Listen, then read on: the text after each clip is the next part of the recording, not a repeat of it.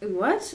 Hi everybody and welcome back to my channel. So today's video is going to be an empties video, and if you are new to my channel or you don't know what an empties video is, basically it's where I show you all of the products that I've either used up or stopped using, and I give you like a little mini review on them and whether I would repurchase them or not. I have this massive bag full of empty products that I need to throw away.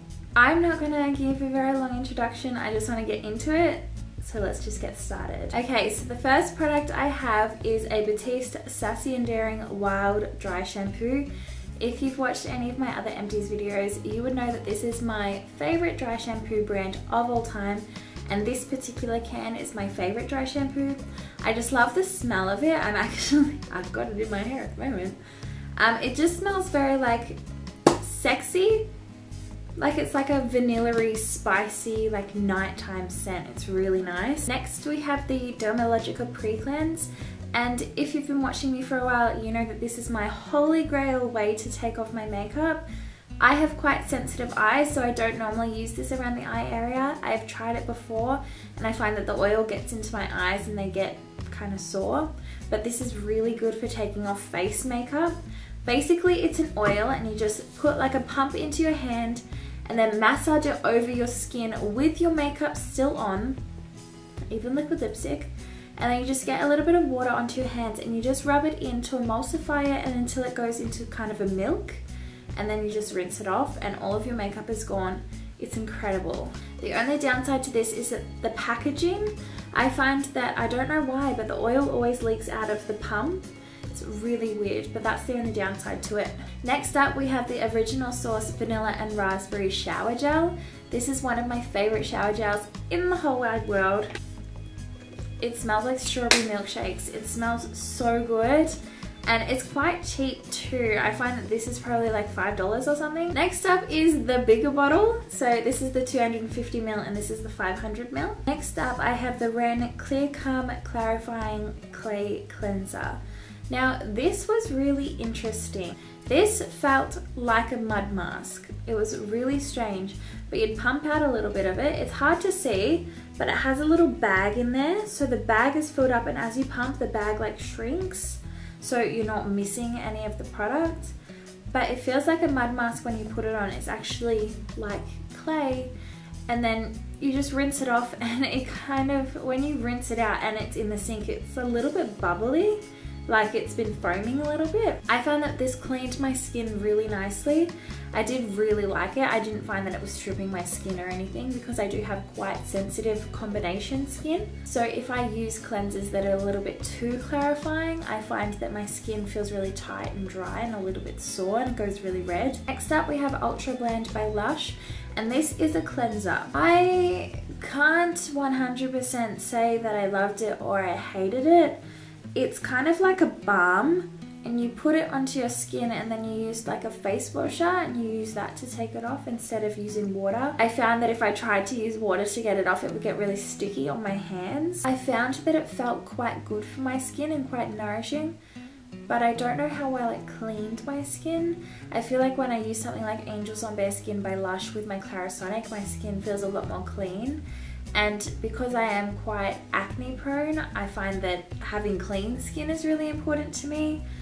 It was still good, but I don't think I would use it again. Next up we have the Go-To Skincare Exfoliating Swipeys, and I liked these, but I didn't love them. I love chemical exfoliation, which is what these are, but I prefer the Dr. Dennis Gross Alpha Beta Peel Pads because they have the two-step process using the AHAs and the BHAs. Whereas this was just one step and it said to use it at night time. I like to use mine in the morning before I do my makeup so my skin is all nice and fresh. They still worked quite well, I just prefer the Dr. Dennis Gross. Next up we have the Badescu Alpha Grapefruit Cleansing Lotion. So this is just a toner. I've spoken about this in a few of my other empties videos, so I won't go into too much detail. I do really like this toner. It's really good for a light exfoliation, but it's good for sensitive skin as well. It won't give you too much sensitivity. I also like that this one doesn't have a lot of alcohol in it, which a lot of toners tend to. I'm still using one of these at the moment. I still really like it. I do find that it's quite good for my skin. I have another Batiste Wild Dry Shampoo. Next up we have a 5-pack of the Dr. Dennis Gross Alpha Beta Peel Pads in the Universal formula. These are really great because they're chemically exfoliating your skin rather than physically exfoliating your skin. And physical exfoliators aren't that good for you because you are just rubbing your skin, and they aren't just targeting the dead skin cells, it's also targeting the fresh new skin cells. They also can be quite harsh on your skin and they can cause little micro tears in the skin, whereas with chemical exfoliation they're just targeting the dead skin cells. And these ones in particular are really good because they're a 2-step process. So you've got your first step, which has your alpha hydroxy acids, and basically what they do is that they eat the gum that holds the dead skin cells to the skin's surface, so they help to smooth away the debris and the dead skin that's on your face. Then you have the second step, which has your beta hydroxy acid, salicylic acid, and it has a lot of hydrating and nourishing ingredients in it too. So what salicylic acid does is it cleans out the gunk that's inside your pores. So it helps to like clean out everything that's in there, and it stops you from getting as many pimples because your skin isn't getting all infected from the gunk that's in your pores. And then the other ingredients that's in the second step helps to nourish your skin and bring back some of the hydration that it's lost. I love these. I'm using the extra strength formula in the 30-day treatment at the moment, and I love it, so good. These are really great for anti-aging and for if you've got like scarring or redness and brightening up the skin, because they help to speed up the process of cell renewal.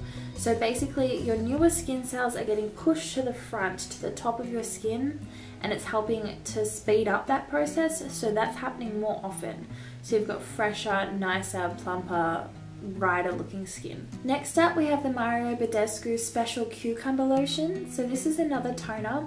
I didn't like this one as much as the Alpha Grapefruit Cleansing Lotion because this has a lot of alcohol in it, and even though it's aimed towards oily skin types who may want to dry out their skin a little bit and stop a lot of that oil, I found that this dried my skin out a little too much. I would just be wary when you're purchasing toners, just because a lot of them do contain a lot of alcohol in them, and that can really dry out your skin. Next up we have the Frosted Plum Bath Fizzers by The Body Shop, and I really liked these. I love taking baths and I love Lush bath bombs, and where I was working at Mecca in Southland, they didn't have a Lush while I was there. They do now, which is incredibly annoying. But they didn't have a Lush, so I went to The Body Shop to see if they had any bath bombs. And this was around Christmas last year. I don't know if they still do these year round or whether they're just for Christmas, but these were basically little squares and they were little bath fizzers. So they're not like bath bombs and all like amazing colors or anything, but they fizzed up the bath, and the bath became almost like a purpley white milky sort of consistency, and it smelled really good, and I felt like my skin was really being hydrated. I really liked those. I would like to repurchase them. Next up we have the Ren ClearCalm Replenishing Gel Cream, and I use this as like a treatment during the day, and I found that this was really good at controlling my oily skin and helping to stop a lot of breakouts. I did really like this. I haven't repurchased it because I'm trying other products and I'm liking my skincare routine at the moment, but I wouldn't be mad if I got this again. Next up we have one of the Batiste Cherry Dry Shampoos, and I liked this because it still works the same way as the wild one. I just don't like the smell as much. I mean, it's fine. I get others when I have to, but if the wild one is there, that's the one I get. Next we have an Angels on Bare Skin by Lush. If you've been watching me for a while, you know that this is one of my holy grail cleansers. Basically, it's like little bits of clay, like it's really hard in the pot and you have to break it off, and it has little bits of lavender in it. So the way that you use your cleanser is that you break off a little like pea-sized amount, and then you add some water to it and you mix it together until it becomes kind of like a paste. It says to make it either a paste or a milk. I prefer it when it's like a paste, and then you just rub that on your face, and I find that it really helps to tone down my redness, and I always feel like my skin is really clean without feeling like it's stripped of its oils. Like it never makes my skin feel tight or anything, which I really like. Next up we have the Korres Bergamot Pear Shower Gel. I didn't use this as a shower gel, I used this as a bubble bath.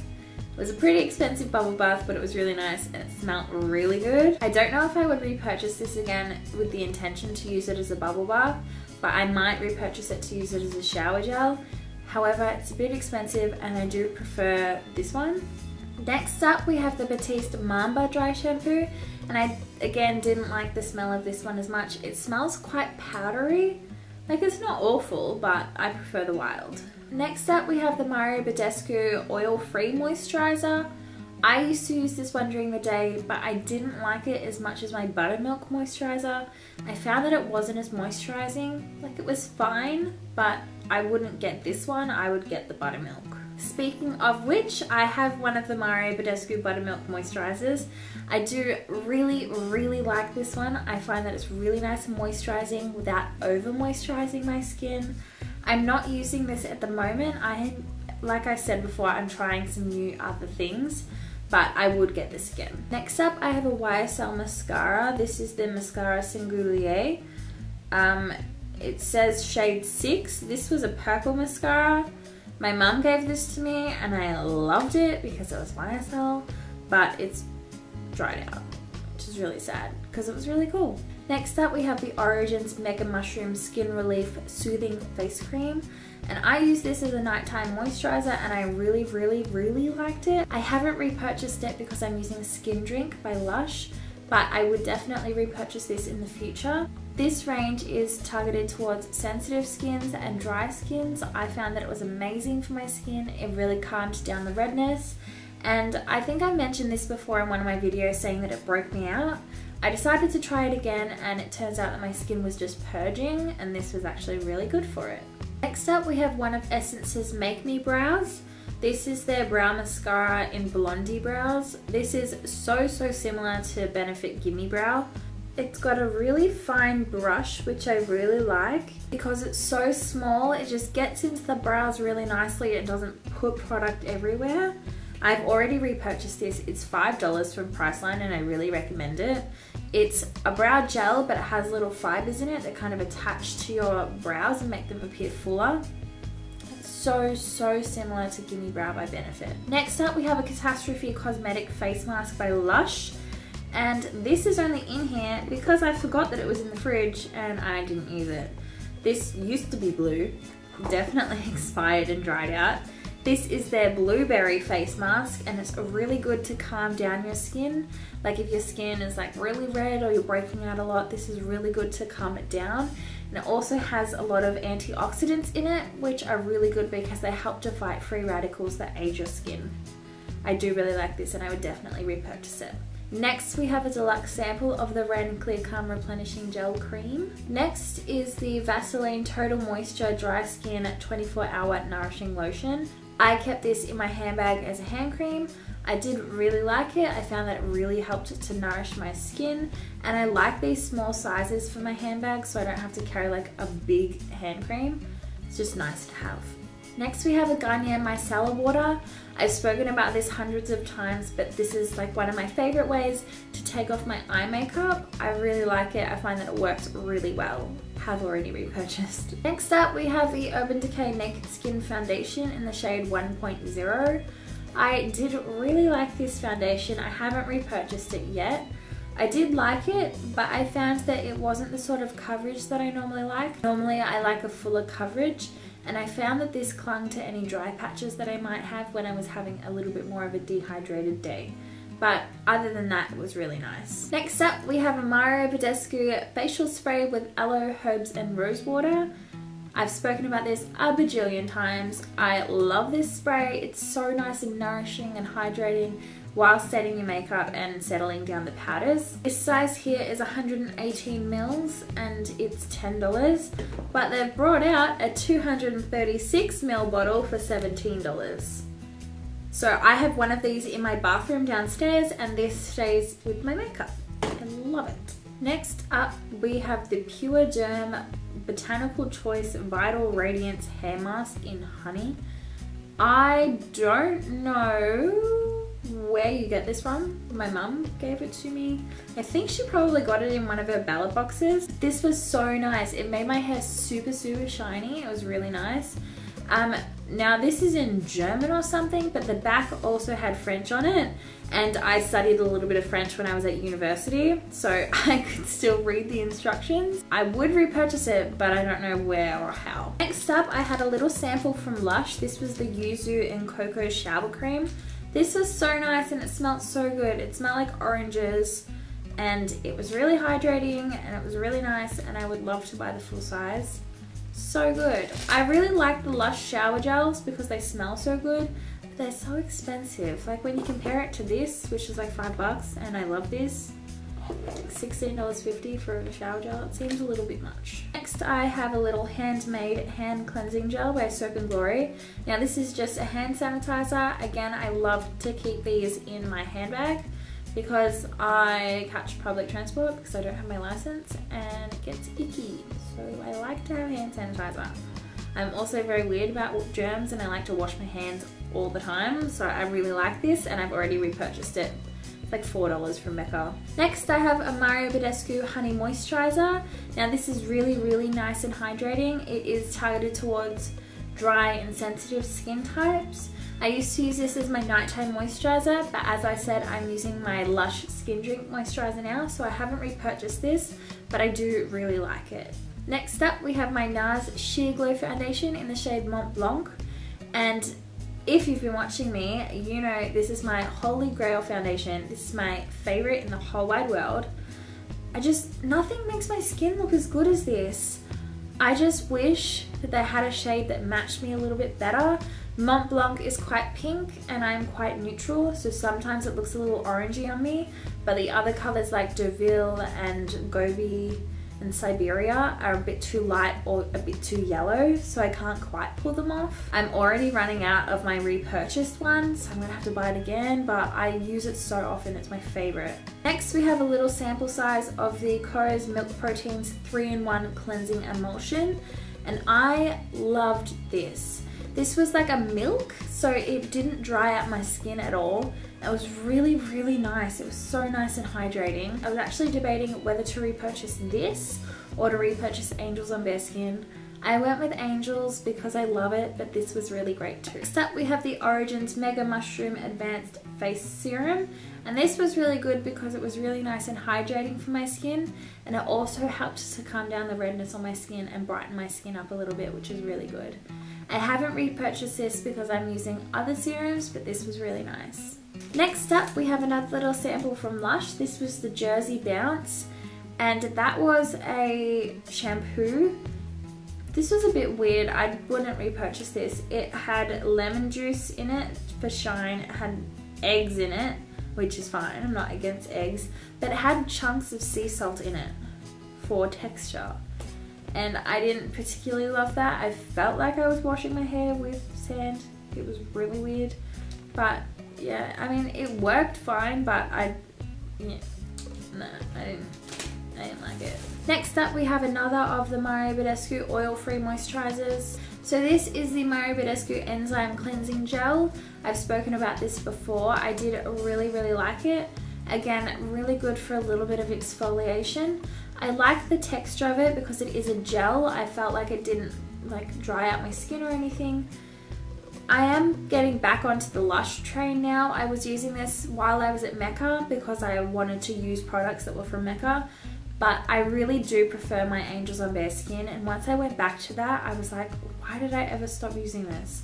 But I mean, this is really good. If you're looking for something that's quite cheap and still works well, this is really great. Next we have a Blistex Lip Conditioner SPF 15. I love this. This is really great, really moisturizing. I have two on the go at the moment, one in my beauty room, one downstairs. Love it. Next up we have a little sample of the Smashbox Photo Finish Blemish Control Primer, and this one is really great for blemish prone skin because it does have salicylic acid, which like I said helps to clean out the pores. It exfoliates from the inside out to make sure that your skin stays fresh and you don't get as many breakouts. Also really helps your makeup to stay on. It's really good. I've got a full size of this one now. Next up we have a little sample of the Kate Somerville Goat Milk Moisturizing Cleanser. I didn't love this one. It smelt incredible and it's supposed to be good for sensitive skins, but I just found that my skin felt too tight after using this. When I was using this, I couldn't really delay after using my cleanser before using the rest of my products because I just felt like my skin was like dry and needed love, and I didn't love that about it. Next up, we have a YSL Touche Eclat. This was in the shade 2. I did really like this because it really brightens up under the eyes, and because it had like that salmony peachy tone to it, it helped to counteract the darkness under my eyes. I love these, they're great. I would definitely repurchase. So next we have an Hourglass Ambient Lighting Powder in Diffuse Light. This is my favorite powder to set under my eyes. I'm wearing it at the moment. I just find that it really brightens the eyes because it has a bit of a yellow tone to it, so it really brightens up under the eyes. And because it has a little bit of a glow to it, it doesn't look too matte, it still looks quite radiant. I really love this. Next up, I have 2 of the Nivea Pure and Natural lip balms with milk and honey. I love these because they're in a wind-up formula. I feel really weird about touching lip balms. I just don't like it. So I do like wind-up lip balms. I find that they're really great. Next up, we have a Maybelline Baby Lips in Berry Crush. And this is still quite full, but the reason why I'm throwing it out is because in my how I used to do my makeup in high school challenge, I used this, and I'm pretty sure it is the exact one that I used in high school.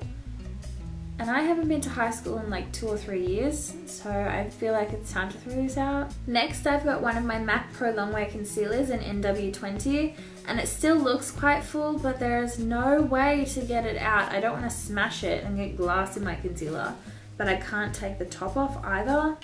I wish this was like in a pot or something. Next up, we have a Nivea lip butter in the flavor Vanilla and Macadamia, and I did really like this. I found it really nourishing and moisturizing.